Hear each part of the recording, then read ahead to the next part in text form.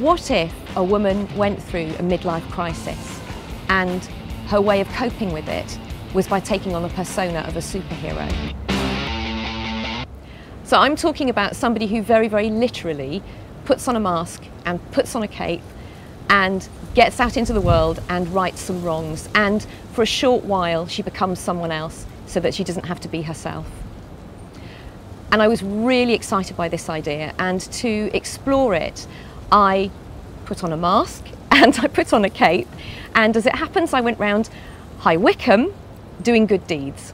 And in the bizarre and fascinating process I discovered my hero. And my hero is Jenny Pepper. She is very, very ordinary. She has no superpowers. She doesn't even have any cool gadgets. And actually she never intends to become a vigilante. What she does do is to go to a fancy dress party dressed as a superhero one night. She comes across a street crime in progress and she steps in. She takes on the mugger. She very, very cack-handedly manages to get the better of him, and she feels unbelievably fantastic. It's as if her life has been in black and white and somebody's turned on the colour. And it is such an intoxicating feeling that she can't let it go. And that's when she begins living her double life.